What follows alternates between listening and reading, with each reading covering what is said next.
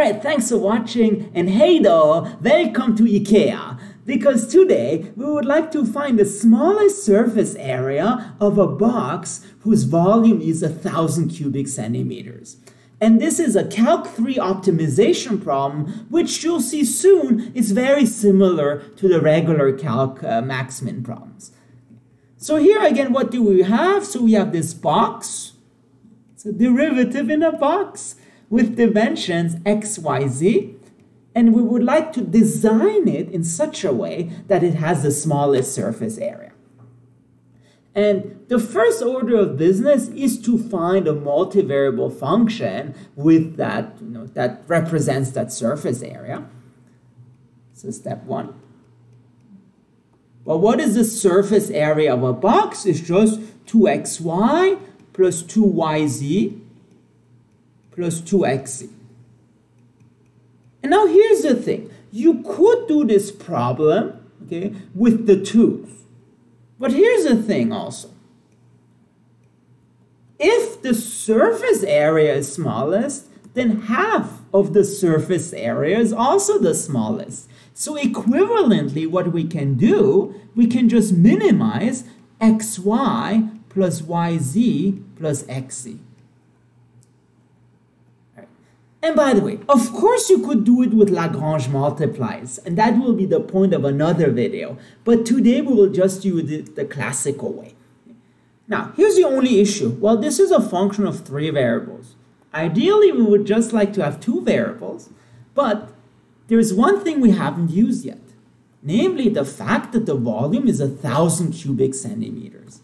And this will allow us to eliminate one of the variables. So the volume of a box is xyz, which is 1,000. So assuming nothing is 0, because a very thin box wouldn't be helpful, we basically get that z equals 1,000 over xy. And the nice thing is, this new piece of info, you can now plug this into this surface area, modified surface area, to get xy plus y 1,000 over xy plus x times 1,000 over xy. Now the y's cancel and the x cancels, and finally what you have is in fact a function of 2 variables which we call f of xy. So f of xy is just xy plus 1,000 over x plus 1,000 over y. All right, and then our goal is to minimize this. Okay, and for this, so step 3, I think step 3 or step 4, one of those. Yeah, step 2. Neither of them. Okay, so step 2, what we want to do, we want to again minimize this, and for this, just like in single variable calculus, where you had f prime equals 0, now we want to find the critical points, which now, instead of f prime, we set fx equals 0 and fy equals 0. Now, the x derivative of this is, I believe, just y minus 1,000 over x squared, which you said equals 0, and you get y equals 1,000 over x squared. On the other hand, fy, that becomes, I believe, x minus 1,000 over y squared, simply by using partial derivatives, and you set that equals 0, and then you get x equals 1,000 over y squared. Now, here it seems that you stuck, but you actually not, because we also know now y in terms of x, so all you have to do, you have to plug y into this formula. So what we get is then x equals to 1,000 over y squared, but y is 1,000 over x squared. And if you flip this, you get 1,000 times, I believe, x to the 4th over 1,000 squared. And then this simplifies, and you get x to the 4th over 1,000. And remember, this equals x. So what do we have? Essentially, x to the 4th equals 1,000x. You can simplify the x, so you get x cubed equals to 1,000. But remember, 1,000 is just 10 cubed. So essentially what you get is x equals 10. So we get x equals 10, but then what is y? Well, remember, y is 1,000 over x squared. So now it becomes 1,000 over 100, and that's 10. And so y equals 10 as well. So 10 and 10, and in particular, you're the perfect 10 because the critical point is 10, 10.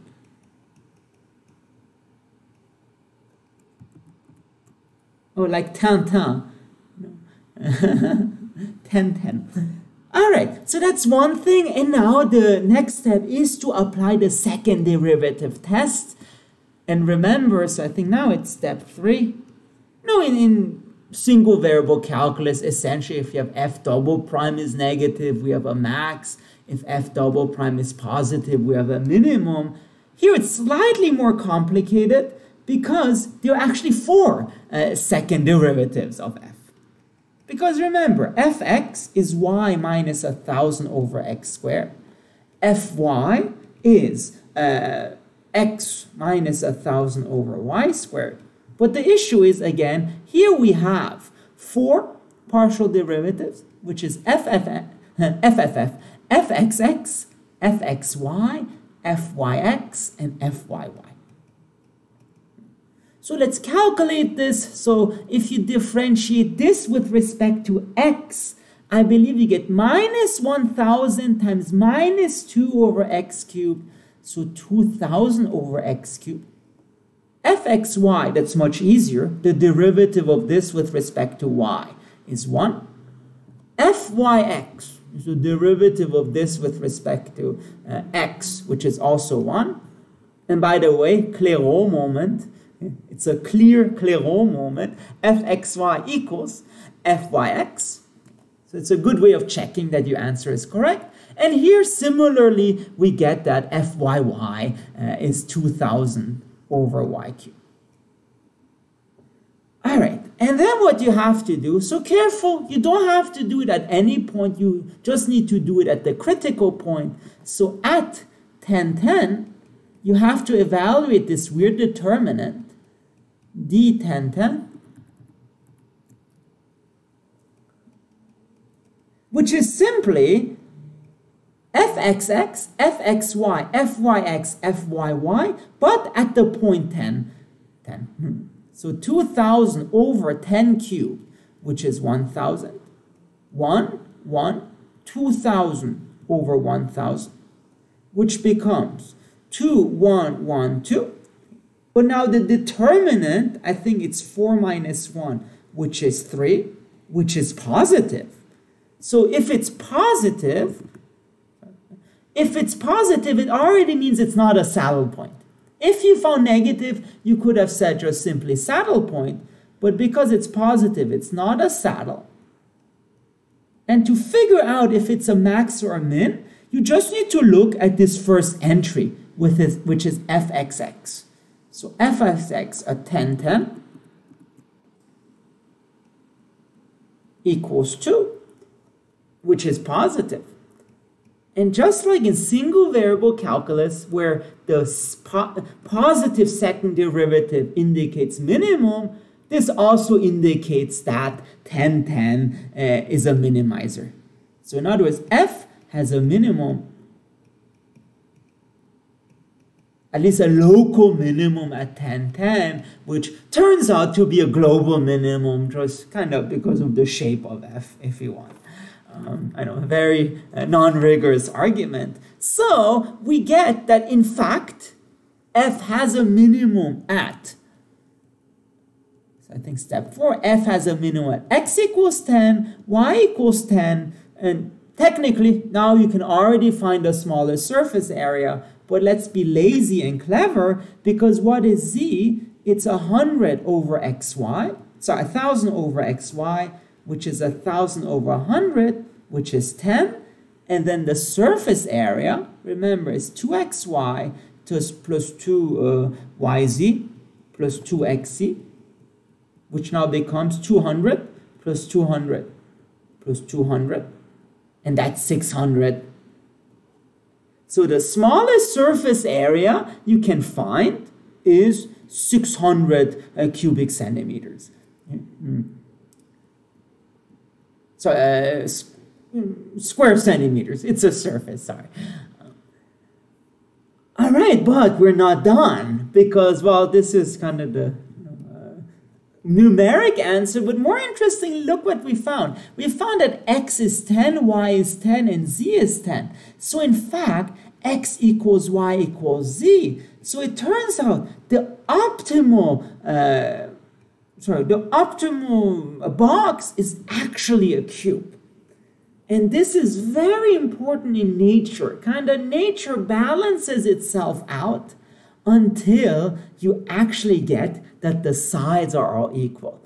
So it's perfectly balanced as things should be.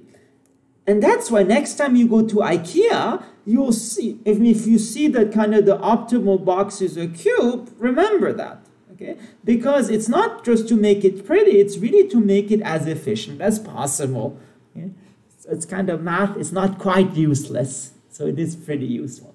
All right, if you like this and want to see more math, please make sure to subscribe to my channel. Thank you very much.